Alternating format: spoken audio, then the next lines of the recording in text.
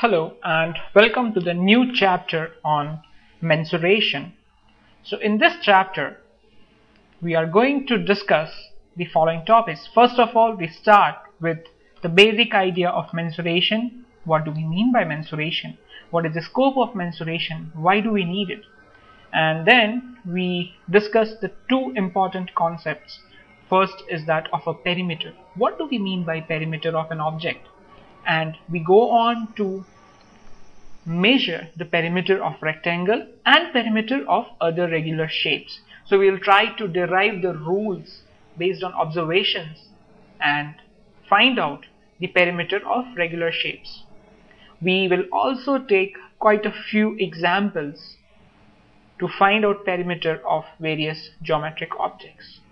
The second concept that we'll be discussing in this is going to be that of an area. What do we mean by an area? Why is the concept of area important to us? And then we proceed to calculate, or we proceed to find out the area of a rectangle and the area of a square. How do we calculate that? And then we also take several examples to find out the area of various closed figures. Now, having said that, let us first quickly touch upon what do we mean by mensuration. Now, if you just have a look around you, you will find out that there are objects. You are sitting in front of a computer, there is a tabletop, you have your own house, anything that you take, these are all geometric objects. Now, in my day-to-day life, I would be in one way or the other require measurement of these objects. So we do that measurement. So for example, if you just take your tabletop, you would be interested in knowing the length of one of the sides of the tabletop, or you would be interested in knowing the area of the tabletop, so that you can figure out whether what objects you can put or whether your computer can be put in over there or not. This is just one of the examples. Okay, and then when you have, let us say you have a glass, or when you have a container in which you have to fill some liquid, in that case you would be thinking how much liquid this container can hold, and that is where the concept of volume comes into the picture.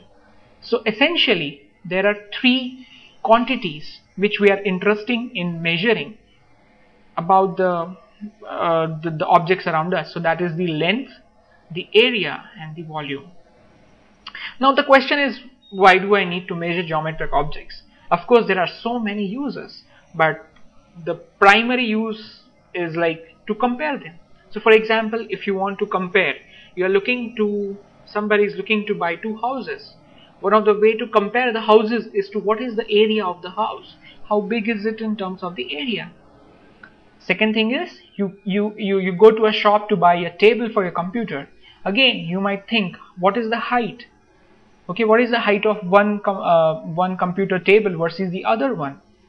Okay, and then when let's say you want to build up a water tank for your building or for your house, you are going to measure it. You are going to compare two tanks based on the volume of the liquid that the tanks can hold. So that is one of the reasons why we measure geometric objects. And of course the second and the most widespread use is for planning geometric constructions.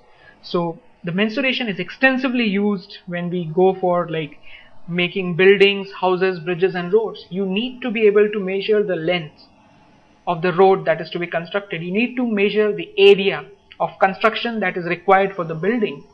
Okay, and there will also be the concept of volume. For example, when I told you we are building a water tank, so that is why we need to measure geometric objects. Now in this chapter we are going to limit ourselves just to measuring the plane objects. And when I say plane objects, it simply means we are going to take two-dimensional objects. So for example, something like this, a rectangle like this. So essentially we will be focusing around the length and the area aspects of the measurement related to the geometric objects around us. Volume part is going to be covered in the next grade. So that was about mensuration. See you in the next session on perimeter.